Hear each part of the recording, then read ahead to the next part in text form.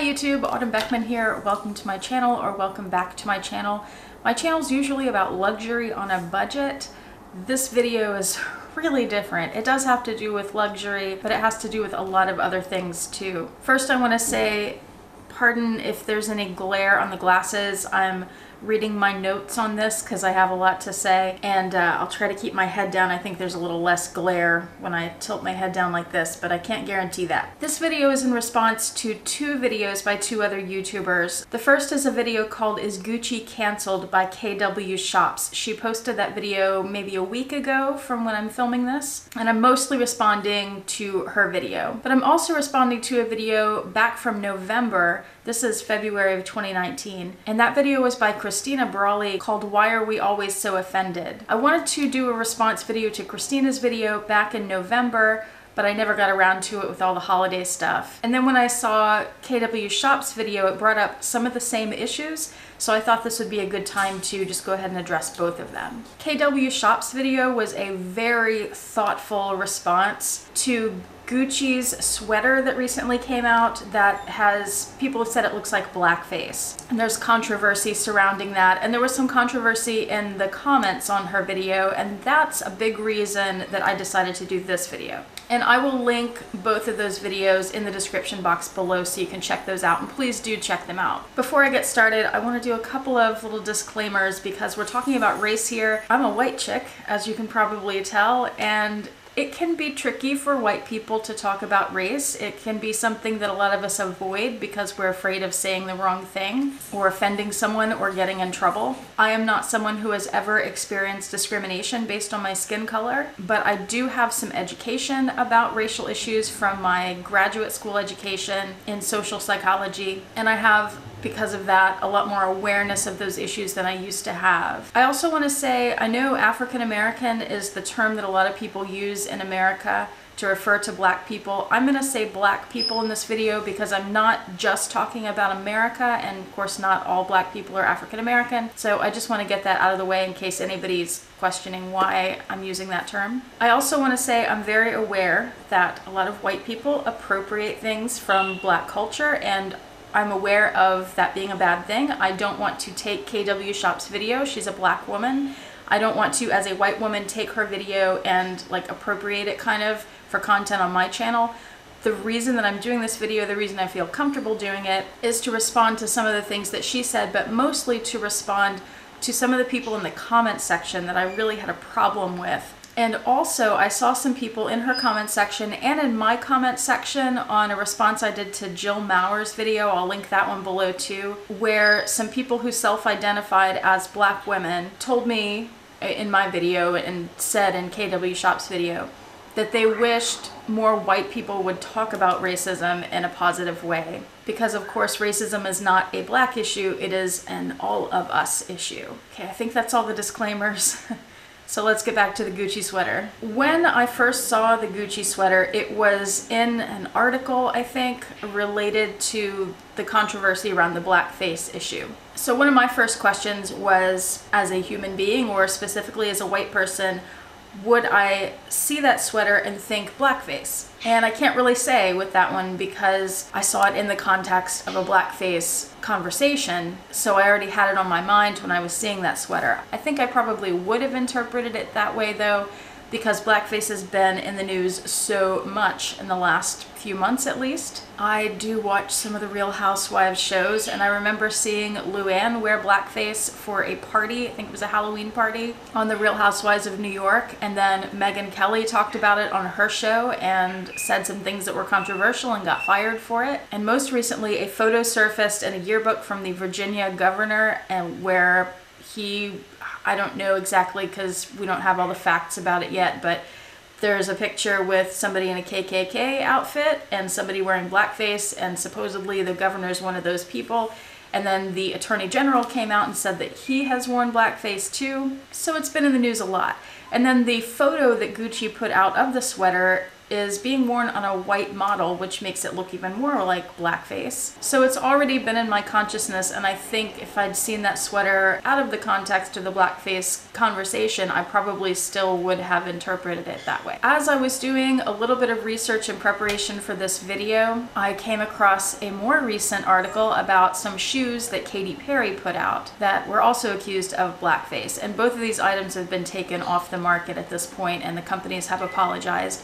KWShops goes into more detail about that, so be sure to watch that. And then in my research, I also found an item that Prada came out with a few months ago. They do funny little keychains, and these were monkeys, but they look very much like blackface. And then Moncler, which makes very expensive poofy jackets, they have a jacket with a little emblem on the front that they said is supposed to be a penguin, but it looks absolutely nothing like a penguin. I've worked with penguins before. I know what they look like. This looked like blackface. The companies who have released these items have claimed that they didn't realize the items look like blackface and that they don't want to offend anyone. KWShops points out a very important point, that there should have been someone in the process that pointed this out to them, because it's pretty obvious to a lot of us. I've worked in design companies. I know how many people's eyes are on a product from start to end, and it is astonishing that no one said anything, or at the very least that if something was said, nothing was done about it. They released the items anyway. I like to try to give people the benefit of the doubt.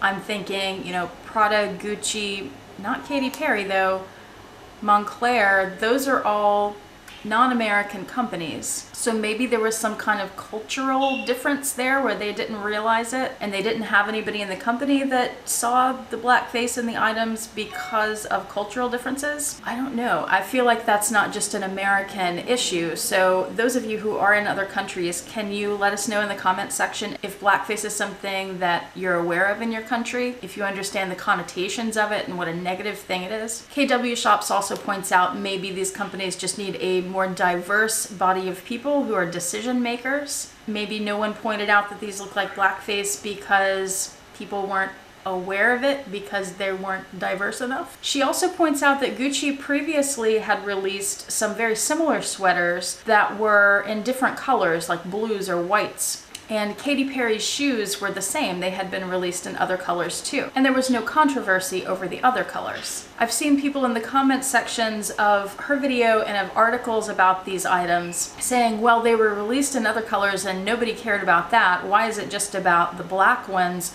People are making an issue out of nothing. They're turning this into a race issue when it isn't. Some people have actually said it's a made-up problem, but this dismisses the valid feelings and experiences of people whose experiences are different from them. Case in point. As a white person, I never knew the painful history of blackface until I was an adult. I remember seeing it in cartoons and old movies when I was a kid, but I never thought anything of it because it didn't affect me. If you look at KWShops' video and scroll down below her description box, you'll see that she pinned a comment, and she tells the story of the first time that she encountered blackface. It was as a child on Halloween. And this illustrates one of the differences between us that's solely based on race, that I never had to worry about blackface.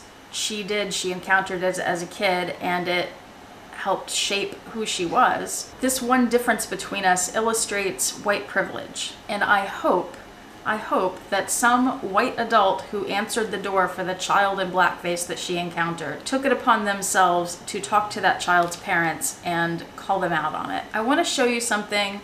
I'm hesitant to show this for reasons you'll understand when you see it, but I want to show it to you anyway and let's talk about it for a minute. So I have this, and I want to tell you why I have it. That item was part of my childhood.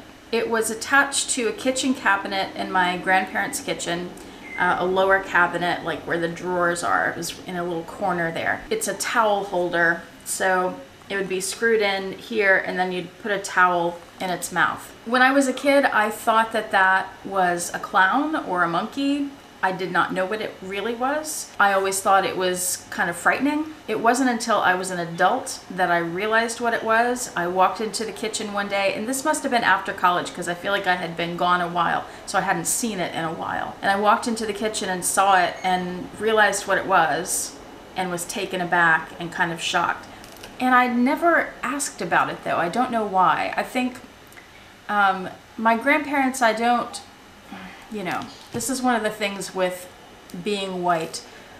You have relatives and people you know who make racist comments, but you don't think of them as racist, right? My grandparents were good people. They're both gone now. They definitely made comments every now and then. It was not a constant thing. I didn't think of it as part of their identity, but it was comments here and there that disparaged people of different races. I wish now that I had asked about this. I just never even thought to. I have no idea where they got it, why they had it. I don't know. Maybe I should ask my mom about that, but she probably doesn't know either. Why do I have it now? After they died, we were allowed to take whatever we wanted from the house. I took 3 things. I took a photo and a painting of my grandparents. I took, well, 3 groups of things. I took some Spode Christmas tree china that was my grandmother's. My sister and I collect that. And then I took this. And I'm not entirely sure why I wanted it. And by the way, I do not have this displayed in my home or anything. It's in a drawer. I forgot I even had it until I started thinking about this video. But I guess I took it partly because it's such a strange memory from childhood. And part of it too is it's like, I remember seeing, and I was trying to find this the other day and I couldn't find information on it. I remember seeing someone, I swear it was Spike Lee, but I can't find any information on this, who has a collection of blackface items. This reminds me of that too, that it's like a reminder, not in a good way of course, of something that I was gonna say was part of our past, but clearly it's not just in the past. I'm not sure what to do with this. For now, it'll just stay in my drawer. I don't know if there's a place like a museum or something that I could donate it, where it could be used as some kind of educational tool in some sense. I don't know. I'm not sure what to do with it yet. But it's an odd little piece that relates to what we're talking about, so that's why I showed you. Another example of seeing things from different perspectives is the Confederate flag. As a white Southerner, that flag growing up never meant racism to me. That flag represented the Old South, which was not necessarily about slavery. As a white person, I have the privilege of being able to separate those things. Many of my ancestors were Southern white farmers. As far as I know, none of them were slave owners. They were too poor to be slave owners. That's one way I can separate it, that there's more to the Old South than just slavery. And I'm certainly not dismissing slavery or making it less important, but for white people we can separate it, whereas black people in the Old South didn't have a choice. Slavery was their entire life because it was forced on them. White people had more choices. So I think those two perspectives of the Old South make more sense when you think of it in those terms. For me, in more present day, when I see that Confederate flag, it's usually as a sticker on the back of somebody's pickup truck.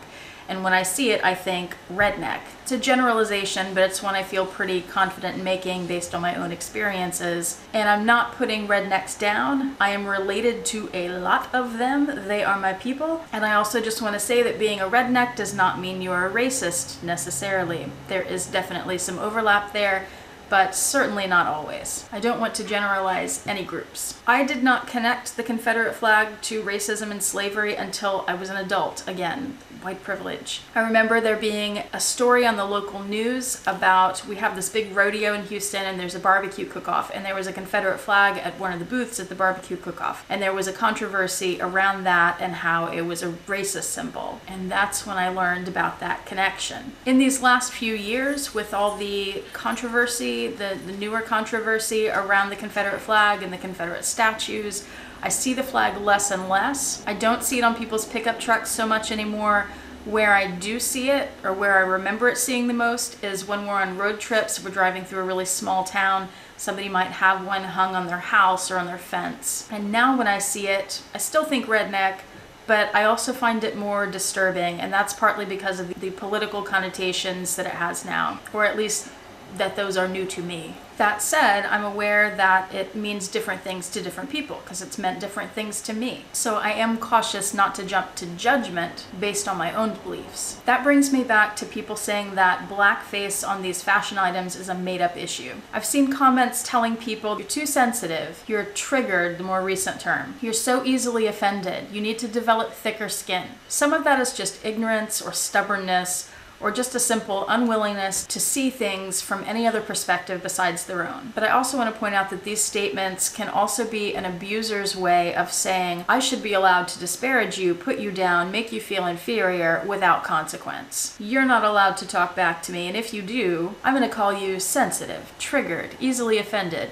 a snowflake. What this does is these abusive people are trying to put blame, I don't like the word victim, but I'm going to use it here. They're trying to put blame on the victim and dismissing the validity of their experience in an effort to divert attention away from the wrong that they are doing as the abuser. I've seen a lot of this in politics these days, these last few years. And we've had a push for the last few decades toward political correctness, which is trying not to offend anyone. And there's been this big backlash against it. To me, political correctness does not mean not trying to offend someone who's too sensitive. To me, it means being respectful of all people. Whether or not we can relate to various things about them, whether or not we agree with them. To me, it means getting rid of the terminology and the imagery that puts people down or reminds them that at least part of society thinks they are inferior. It does not mean tolerating people, because to me that means that you see something wrong with them. What it does mean is accepting other people, no matter their differences. I feel like this is obvious, but I'm gonna say it anyway. Just because someone looks different than us, loves different from us, worships different from us, lives different from us, self-identifies different from us, eats different from us, or interprets a flag or a sweater different from us, it does not mean their perspectives and experiences are not just as valid as our own. The term political correctness has come to have negative connotations. I wish we could just replace it with the word respect. Because for me, the question has never been, why are we so easily offended? The real question is, why would we want to be disrespectful and make other people feel inferior to us?